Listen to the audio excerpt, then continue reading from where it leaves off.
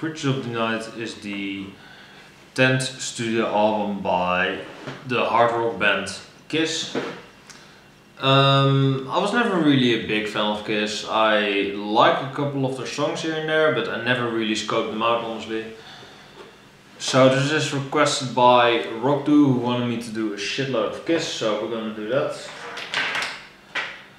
Yeah, like I said, 10th studio record. This album is 38 minutes long and 47 seconds. Right off the bat, I enjoyed it. It was a good album. It was their first album in a while to be pretty consistent again, since some of the records were kind of hit or miss. And I would say it is probably the last consistent Kiss album, I would say. After this they kind of became stale, didn't really come to the groove again, so that is a bit unfortunate, but they were still decent, I guess. We have the first track. We have 9 tracks and the first track is Creatures of the Night. Of course, a very catchy and a very memorable track to start it off. Starts off kind of wild, but later goes more back into a more traditional kind of Kiss style, a bit more catchy, a bit more melodic.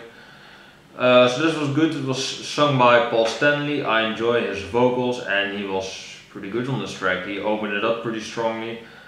I don't know who the drummer is. I enjoyed the drums on this album too. Eric Carr. A good drums by Eric Carr. I enjoyed the drum intro and the drum throughout the track. Good opening track. Then we have Saint and Sinner. This is sung by Gene Simmons. I believe they, Paul Stanley and Gene Simmons have like vocal traits with each other. You know, then Stanley does it, then Simmons, I think so.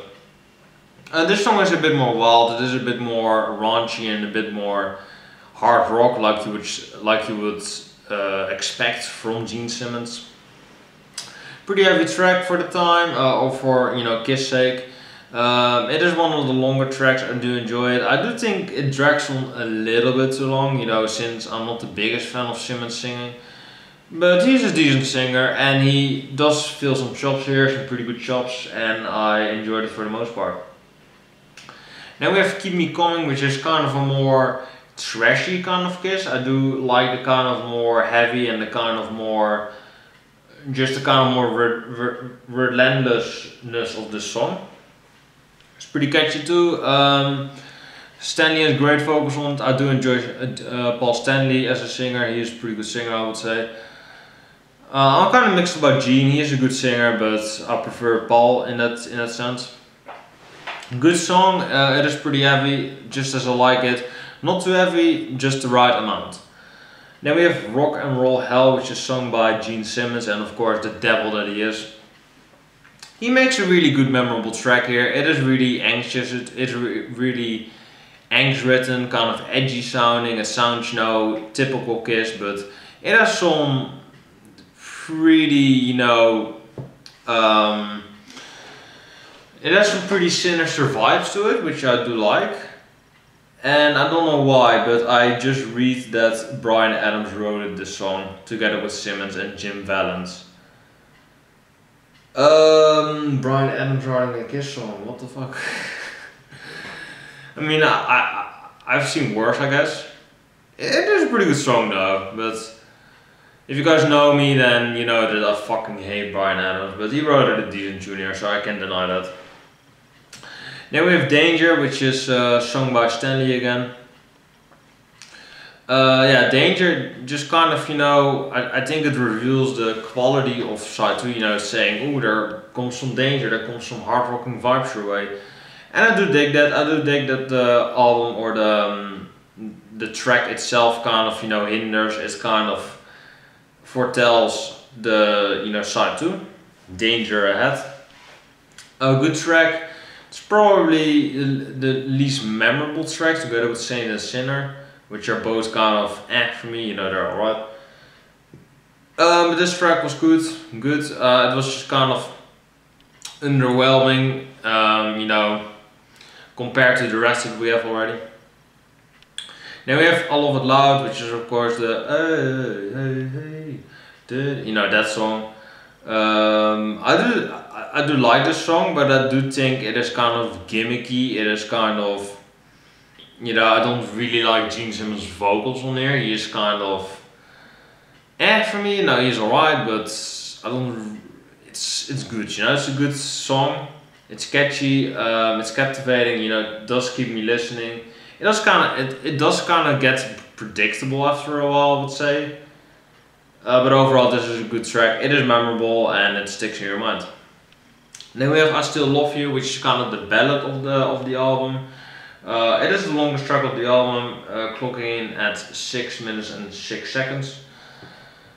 Yeah, and I do really like the vibe of the song. It sounds kind of romantic, you know, of course with a dirty kind of sex, drugs, rock and roll kind of sound with it from Kiss, which you're bound to expect. A good track, it has good melodies.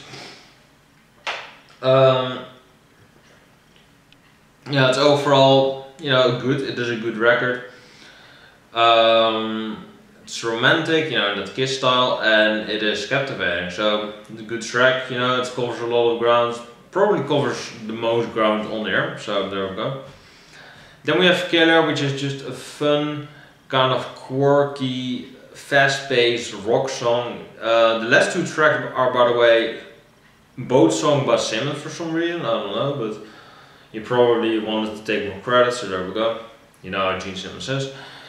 So Killer, good track. It is kind of trashy sounding, not per se thrash metal, but it is kind of more punky, more thriving, and it's just a more fast-paced song. I do like that about the song. It's good. I did really like it. It's probably one of my favorites, together with "Creatures of the Night" and "I Love It Loud" or "I Love It Loud." "I Still Love You" is pretty great. "I Love It Loud" is good too, but not one of my favorites. And then we have War Machine. This track, yeah, this is probably my favorite track of the record, really. It sounds intelligent. It's fast-paced. It is, you know, not dumbed down or something. It is actually smartly written. The track is heavy. It's heavy too. The title is awesome, War Machine. So I love this song. This is an awesome song. Great track. I just love the kind of aggressive style that Gene Simmons has on this track. It is just punky, ferocious, it's relentless. It is just everything that you want out of a Kiss song and more. So I do really love this song. It's probably my favorite Kiss song right now, really. You know, since I haven't really checked out anything else by Kiss. So this is my favorite Kiss track at the moment, and you know they do end off strongly on there, so I do like that, you know, a strong finish and a good opener, so there we go. Strong opener, strong finish, so you gotta love that.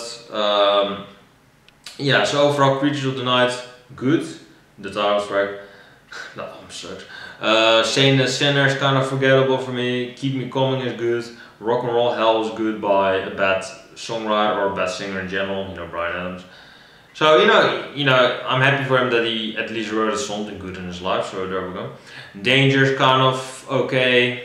Then the record gets really good though. Second side, side 1 is good with some duds. Side 2 is, I would say side 2 is flawless. "I Love It Loud" is good. It's kind of repetitive, but it is a good track. "I Still Love You" is great. "Killer" is great, and "War Machine" is great. So it is a good album. I would say it is a consistent album, but it's not perfect. You know, it has two kind of weaker songs on it. It has, you know, the rest of the album is pretty good. Side 1 is pretty good. Side 2 is great though. I love side 2. "I Love It Loud" is kind of generic, but you know, it is a good opener for side 2, so there we go. So overall, this is a very good album. Yeah, I would say, yeah, you know, of course, it's my favorite Kiss album. Because it's the first Kiss album I heard, but I'm gonna do more Kiss, so I am excited to check out more of their stuff. This was a good album. I believe this is the last good album, you know, the last consistent album forever, so let me know what you think about it in the comments down below. I'm gonna give this record a 8.4. It is a good album. Side 2 is great, side 1 is good, so overall I think it's an 8.4. So let me know what you think about this album in the comments down below. I enjoyed it. It got some very bad ratings from, you know, AllMusic gave it a 4, which is fair enough. Rolling Stone gave it a 1 for some reason. Pitchfork gave it 1.5, but Pitchfork fucking sucks. Rolling Stone, by the way, too, so there we go. And Vista Records gave it a 4.25 out of 5, so that's pretty good. So let me know what you think about it in the comments down below. I've been honest. Let me know what you think about Creatures of the Night. Let me know what you think about Kiss in general, and I will see you guys in the next video. Don't forget to like, subscribe to the channel for videos like this one. And yeah, see you later guys. Peace.